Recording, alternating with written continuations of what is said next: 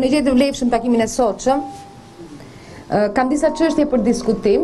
Do t'i vendos në parim si shqetësime që ne kemi.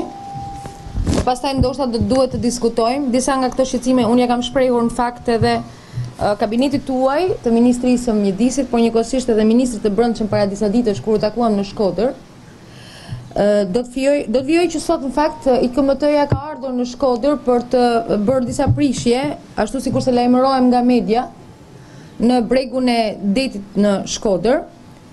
Kam vetëm një shqetësim që duhet ta them për ju. Mendoj që të gjithë do duhet të ishin lajmëruar përpara, sepse kemi detyrimin për të komunikuar siç duhet dhe për të mos krijuar ndoshta edhe më dyshje në mënyrën e interpretimit dhe të zbatimit të ligjit në bregun e detit në Shkodër. Kërkesa ime e dytë lidhet me aplikimin e drejtë të ligjit për këdo në mënyrë të njëllojt pa pasur diferencime, qofshin ato të çdo lloji. Keni parasysh që kam komunikime nga Shkodra që më thonë që do të veprohet për dikë dhe për dikë tjetër jo.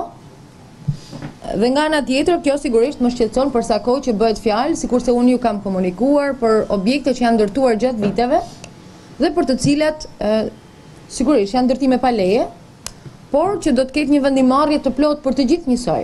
Unë këtë e pretendoj.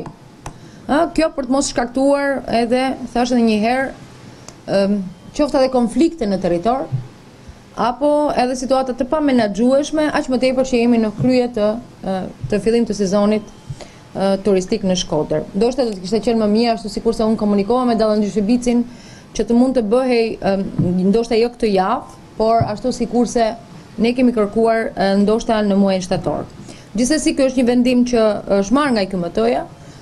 Çështja ime është që të bëhet transparente mënyra e veprimit dhe mënyra të komunikohet kjo për të gjithë ata që janë në territor, sepse pavarësisht ndërtime pa leje, sigurisht bëhet fjalë për para të hedhura dhe mendoj që kjo duhet me kanë korrekte në një marrëdhënie me qytetarët. Kërkesa ime e dytë lidhet me faktin që ne jemi sot kemi kaluar bëjmë 10 ditë në fillim të muajit qershor dhe akoma nuk kemi operuar me kontratat e plazhit. Ka pasur ndërhyrje në territor për vendosjen normalisht të çadrave, sepse pritshmëria e biznesit është që të funksionojë dhe ata kërkojnë që të funksionojë. Kuptohet sipas rregullave, kurse si jashtë rregullave.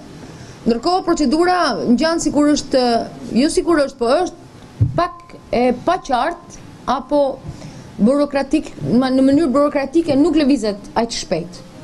Kjo është e para. Deri në këtë rast në Shkodër ne nuk kemi asnjë kontratë për stacionet e plazhit. Dhe çështja e dytë lidhet me faktin e kohës gjatjes dhe të zbatimit të territor të stacioneve të plazhit.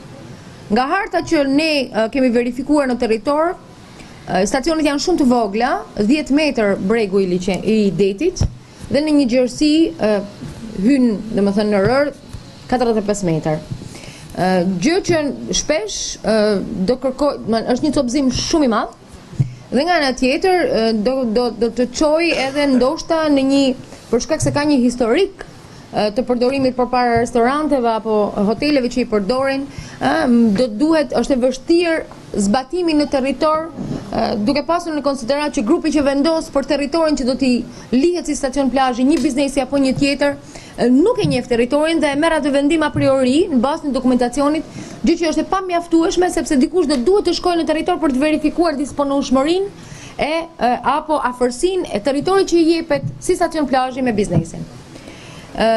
Pra që do të thotë që në këtë rast vendim-marrja që merret në ministri, vendim-marrja që merret në ministri apo nga grupi i përcaktuar, që unë nuk e di në fakt kush është, me zbatimin. Ja, kryetare do t'ja shpjegoj unë se. Dakor, me zbatimin ne kemi vështirësi. Dakor. Kjo është e dyta, ndërkohë ta mbaroj edhe dy fjalika. Patjetër, s'ka problem. Kohëgjasia e kontratave është shumë e gjatë. Në 15 nëntor është e pamundur që të bëhet plazh në Shkodër. Ne në 15 nëntor veshim palltot dhe bie bor. Mendoj që duhet rishikohet vendimi i Këshillit Ministrave. Kjo me qëllimin e parë për të respektuar atë që është punë realisht në territor, sepse nuk ka plazh me 15 nëntor.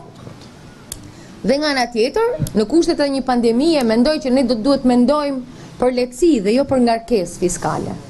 Prandaj unë i kam thënë këto shqetësime që unë sapo thash, i kam diskutuar edhe me ministrin e Brendshëm, e shpresoj që të merren në konsiderat sepse është domosdoshme në kuadër të një marrëvajtje të sezonit turistik në Shkodër, mendoj edhe në të gjithë Shqipërinë.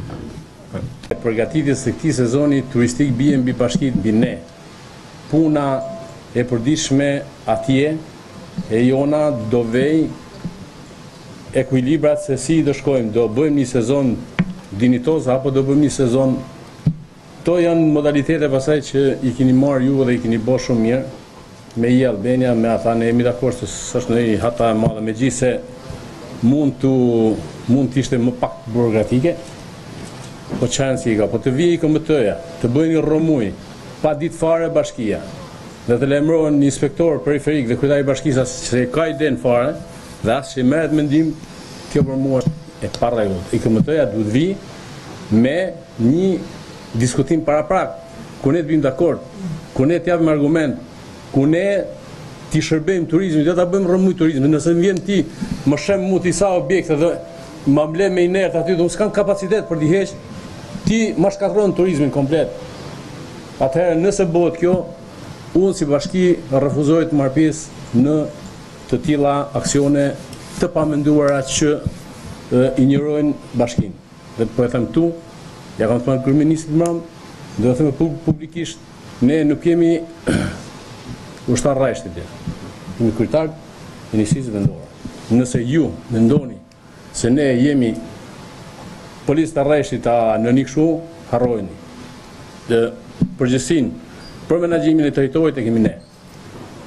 Kryetari i bashkisë boll është sfumu, ka koha që ligji për vetë qeverisën vendore të shikohet me kujdes. Edhe me ato VGM-t që ja marrin kompetencat ligjit me 84 vota, se boll është bërë izolimi i kompetencave të pushtetit lokal. Po deri atje, sa ne të injorohemi në mënyrë kaq të çuditshme. Prandaj u bëj thirrje publikisht të ulemi dhe të diskutojmë, të bim dakord me pushtetin lokal. Ka edhe këshill bashkiak aty, ka edhe një strategji zhvillimi atje, ka edhe një mënyrë, por kjo objekte ka 30 vjet pa leje, ne kemi të shpik në histori të re. 30 vjet objekti pa leje dhe tani në kohën e sezonit turistik mobilizojmë armë. Mund të kuptoj edhe efektin e SMS-ve, lobingjeve, se territorin e kontrollojë edhe kështu ndryshe, po kjo nuk do thotë se duhet merren vendim-marrje duke vënë SMS-t para institucioneve serioze dhe bashkia është institucion serioz. Nëse për ju nuk ekziston bashkia, në territorin e bashkisë Lezhë, ka një këshill bashkiak, ka një staf, ka një kryetar që vepron. Kaq kisha.